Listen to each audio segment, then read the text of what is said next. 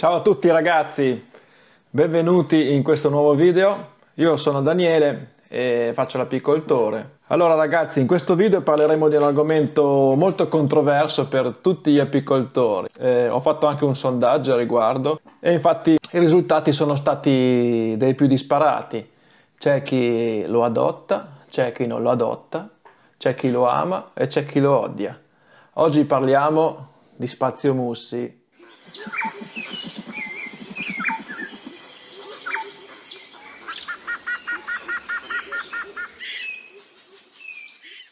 Allora ragazzi, questo argomento, come dicevo prima, è un argomento molto controverso. C'è chi dice che neppure lo stesso Mussi adotti più il suo metodo. Fatto sta che i distanziali Mussi sono in commercio, li fanno pagare il triplo di quelli normali, quindi questi due distanziali costano 1 euro, mentre i distanziali da Adant o quelli da melario costano 30 centesimi e un motivo ci sarà. Comunque, prima di proseguire vi volevo ricordare come al solito di iscrivervi al canale se ancora non l'avete fatto, di mettere like ai miei video e di condividerli con i vostri amici.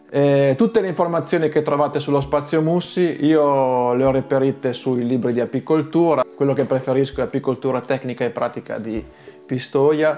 E trovate linkati qui sotto tutti i libri, sono link affiliati ovviamente, e se volete darci uno sguardo aiuterete anche il canale e vi ringrazio. Allora, lo Spazio Mussi, molti mi hanno risposto nel sondaggio che non sanno cosa sia. Allora ve lo spiego in 2 parole. Lo Spazio Mussi è l'adozione di un'arnia a 9 telaini. Le arnie da Adant che abbiamo noi adesso sono da 10 o da 12 telaini a seconda. Quella da 12 ormai si sta praticamente abbandonando e si è passata ormai a quella 10. Con lo Spazio Mussi si lavora su 9. 1, 2, 3, 4, 5, 6, 7, 8 e 9. Non è un distanziale da melario, è leggermente diverso. Se guardate i favi delle scorte sono più stretti, quindi hanno mantenuto la distanza da Adant sui favi delle scorte. I favi centrali che sono dedicati alla covata sono più larghi e le scorte dalle altre parti sono più stretti. Il principio di fondo che c'è sullo Spazio Mussi è aumentare lo spazio vitale dell'ape. Sappiamo che aumentando lo spazio vitale in qualsiasi allevamento si migliorano anche le condizioni di vita degli animali, quindi sia nelle stalle che negli ovini e in tutti gli allevamenti. Se aumenti lo spazio vitale dell'animale migliorano anche le condizioni vitali. Quindi lo Spazio Mussi nasce da questa idea: diamo un po' più spazio alle nostre api, molto più spazio in questo caso, e vediamo come procede l'alveare. Allora, lo spazio da Adant sono 3 cm da favo a favo, quindi da centrofavo a centrofavo sono 3 cm, sullo Spazio Mussi l'hanno portato a 4,1, quindi aumentato di 1,5 volte. È tanto, è veramente tanto. E questo principio praticamente fa sì che, avendo le api più distanti tra di loro, le varroe che stanno cavalcando le nostre povere api sarebbero più in difficoltà nel saltare da un'ape all'altra, quindi ci sarebbe più caduta all'interno del nido, la varroa non riuscirà a passare da un individuo all'altro dell'alveare, o comunque lo farà con maggior fatica, dovendo effettuare dei salti più lunghi, e questo agevolerà quindi a tenere bassa l'infestazione di varroa. Allora, come dicevo, è una situazione molto controversa. Ci sono apicoltori che dicono che non funziona assolutamente, ci sono invece apicoltori che io ho sentito personalmente che dicono che funziona, e funziona alla grande, tanto che loro non fanno più trattamenti di nessun tipo, nemmeno quello invernale, alle loro api. Questi apicoltori sono concentrati per la maggior parte al sud dell'Italia, direi quasi tutti in Sicilia, e ovviamente lavorano con l'ape nera sicula, che è un po' più piccola rispetto alla nostra ligustica.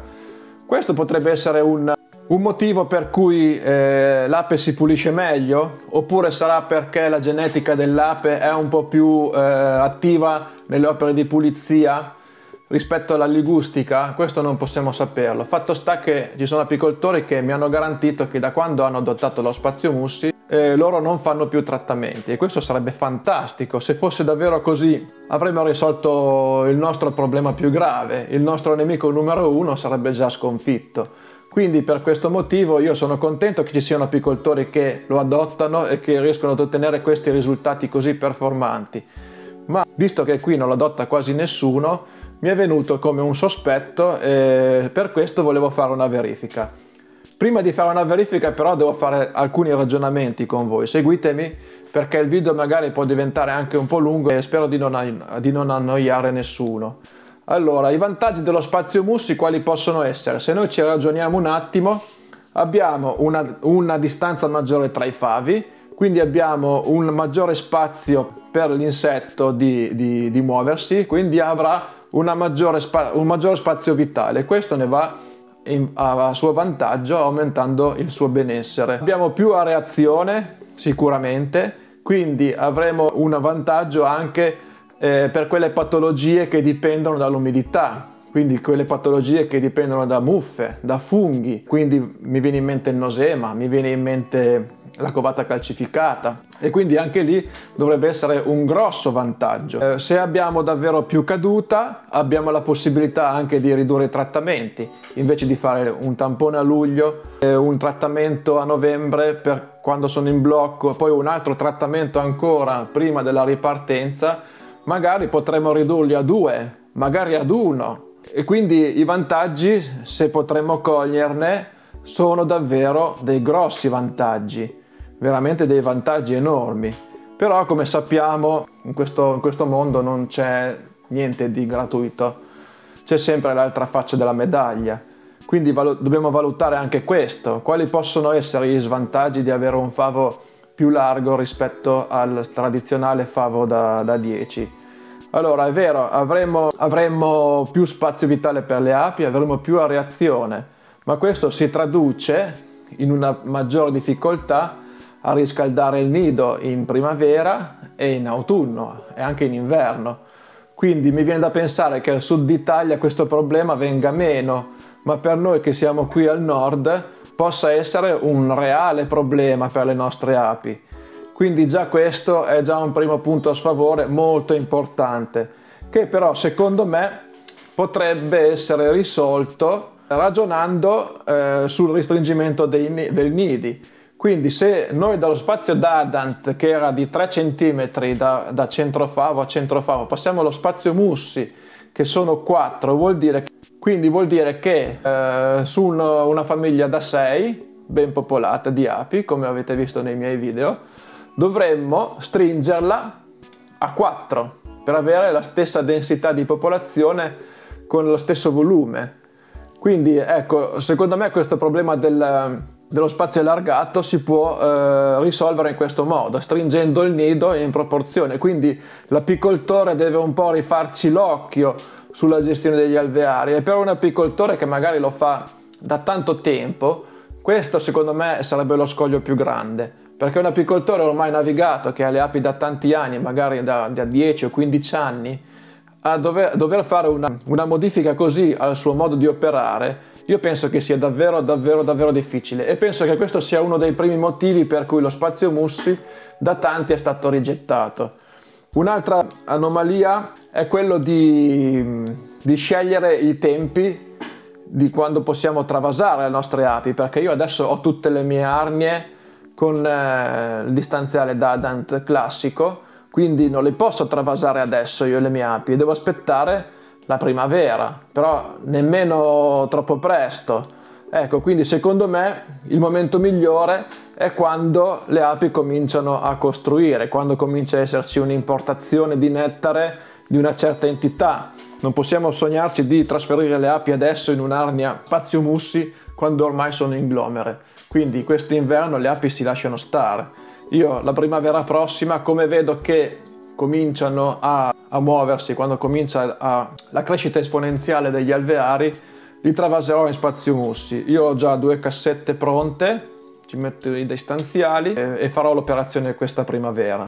Una cosa che possiamo fare sicuramente è continuare con il telaio a trappola. Per chi non sa cos'è, vi lascio il link qua in alto.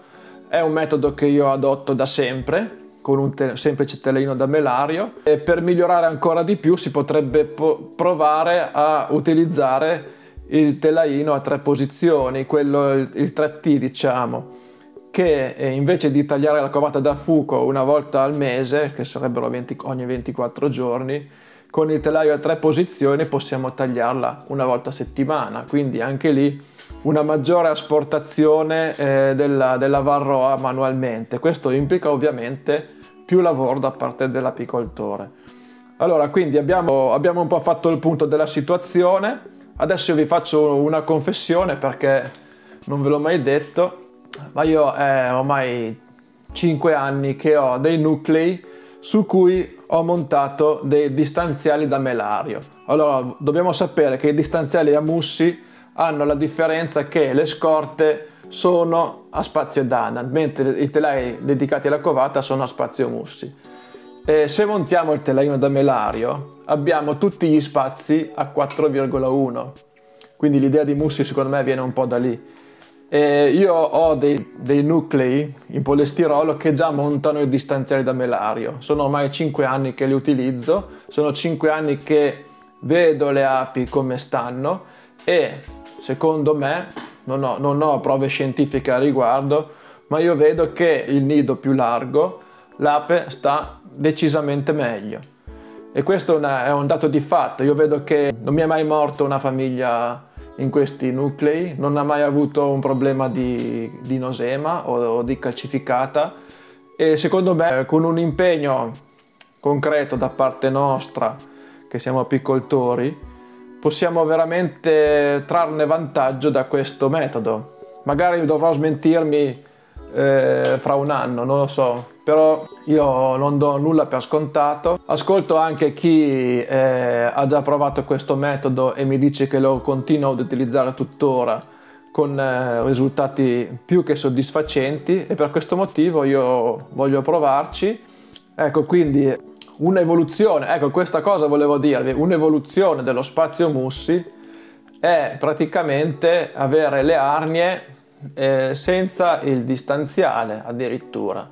Quindi con un pettine si stringe il nido in autunno e con un altro pettine si allarga il nido in primavera. Quindi potremmo usare, per dire, una cosa del genere sui favi, noi l'appoggiamo sopra e allarghiamo i favi in primavera. Prendiamo il pettine d'Adant in autunno, lo prendiamo, lo mettiamo a misura e li stringiamo in autunno. Questo sarebbe, secondo me, l'evoluzione massima dello Spazio Mussi utilizzato quando serve e lo spazio d'Adant utilizzato quando serve, perché entrambi hanno i loro pregi e i loro difetti, però se usati nel momento giusto penso che possiamo ricavare il massimo da ognuna delle due tecniche. Quindi adesso io monterò i telaini a mussi su 2 arnie, li fisserò proprio con i chiodi, poi proverò a tenere altre 2 arnie senza distanziali e provare a fare il movimento.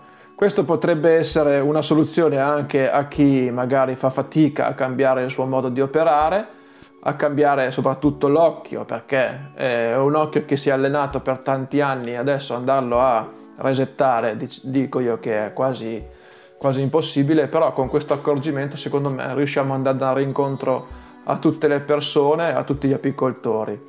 Quindi addirittura ci sarebbe anche un risparmio, perché noi con 2 telaini facciamo passare tutte le cassette, in estate le allarghiamo, in inverno le stringiamo, cioè ci vuole proprio un attimo. Ecco, questa è la mia idea.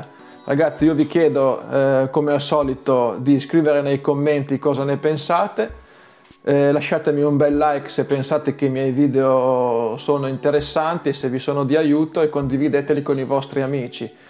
Per fare questo video, vi dico la verità, io ho dovuto documentarmi, ho studiato, perché era già nelle mie idee provare con il favo allargato, e ho deciso di farlo quest'anno dopo 5 anni che ho i nuclei con i telai da melario, e penso che sia giunto il momento di provare. Mi sento pronto per affrontare questa nuova sfida e per vedere come va. Quindi ragazzi, ancora una volta io vi saluto, vi ringrazio di seguirmi, siete in tantissimi e questo mi fa veramente onore. Un saluto a tutti, ciao!